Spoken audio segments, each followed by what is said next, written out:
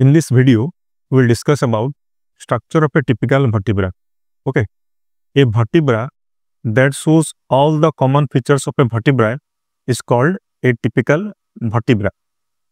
A typical vertebra has three main parts: body, arch, and processes. We'll discuss one by one. So this part of the vertebra is the body actually. Okay, and this part is called arch or neural arch. Okay, and this part, and this part, they are called different types of processes. Okay, we'll discuss one by one. First, body of the vertebra, shaped like a solid rod like structure. So you can see, so this is the body of the vertebra. Okay, this is the body of the vertebra. It is a solid rod like cylindrical structure. Anterior or cranial end is convex. So you can see, so this part is the anterior or cranial end, it is convex. Okay, and this part is the concave actually, the posterior end. We'll discuss. You can see, so this is the posterior end or caudal end of the body. This total is the body of the vertebra. Okay, this is the anterior or cranial end is the convex, but this is the caudal or posterior end which is your concave. Dorsal surface of the body flat forms floor of the neural canal or vertebral canal. Okay, you can see. So this is the dorsal. This is the dorsal surface of the body of the vertebra. It is flat actually. This one. So this is the body of the vertebra. Okay, this is the body of the vertebra. This is the dorsal surface. Okay, it is flat. It forms floor of the neural canal or vertebral canal. You can see. So this canal is the neural canal or vertebral canal through which the spinal cord will pass. Ventral surface, okay, means this is the ventral surface. Okay, presents a less developed ventral spinous process for the attachment of muscles and ligaments. So you can see, so this one. So this structure is your ventral spine. Okay, ventral spinous process or ventral spine, it is less developed. It is for the attachment of muscles and ligaments. Then neural arch, present on the dorsal aspect of the body. Okay, means this one. So this is the body on the dorsal side. So this part is the actually neural arch. Okay, so this part is actually neural arch. The total is the neural arch. If you see the one half, okay, so this part is the pedicel actually. This is the one half of the neural arch, and this is one half of the neural arch. So if you see the one half, so this one is called pedicel and this one is called the lamina actually. The lamina of the both the side they join and they form the roof of the neural canal.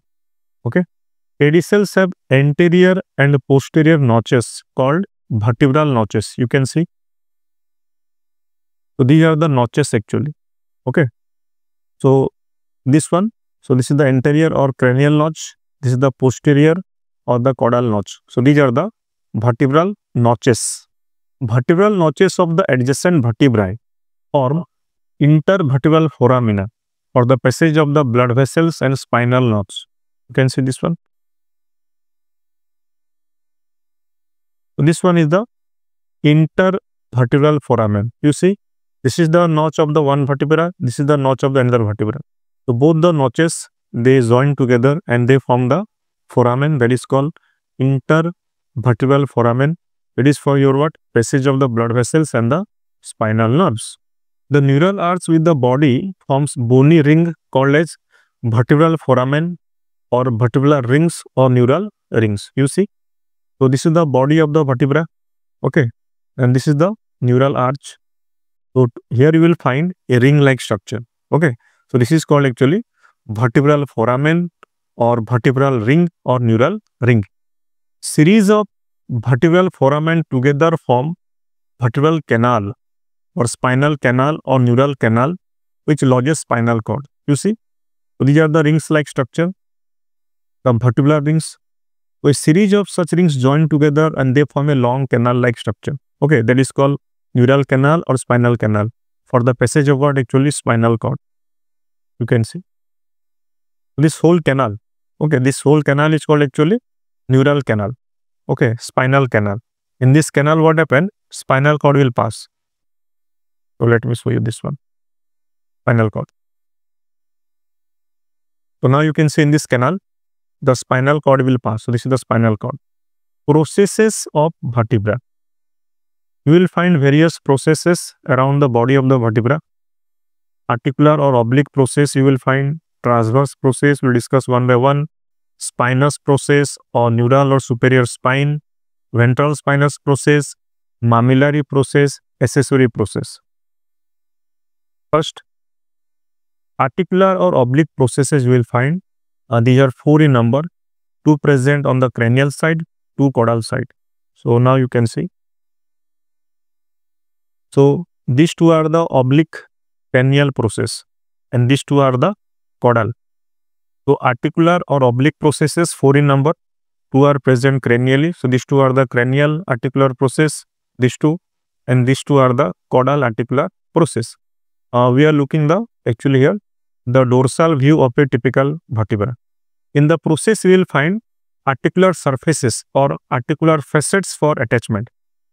The cranial one face upward. Okay, so these 2 are the cranial articular processes. Okay, they face somewhat upward, and the caudal they face somewhat downward actually. So these 2 are the caudal articular processes and these 2 are the cranial articular processes. These processes have what? Articular surfaces or facets for articulation. Here you can see cranial process of one vertebra.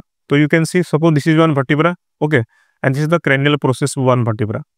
Overlap and articulate with the caudal processes of the vertebra in front. So here another vertebra is there. So in front of this vertebra is present.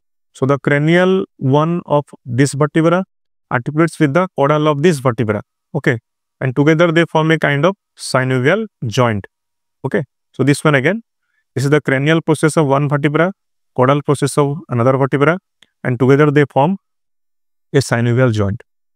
Transverse processes, you can see these 2 are the transverse processes. Okay, these are 2 in number, 1 on each side, arise from the lateral aspect of the body or lower part of the arch. Okay, you can see this is the transverse process. They vary in size and shape regionally. Then spinous process or spine. Okay, you can see this one. This is the spinous process or spine actually. Single projecting from the middle of the dorsal part of the neural arch. Okay, so great variation in the size, form and direction among the vertebra. Then ventral spinous process. So this one is the ventral spinous process. Single, present on the ventral aspect of the body of the vertebra. It is less developed for the attachment of muscles and ligaments.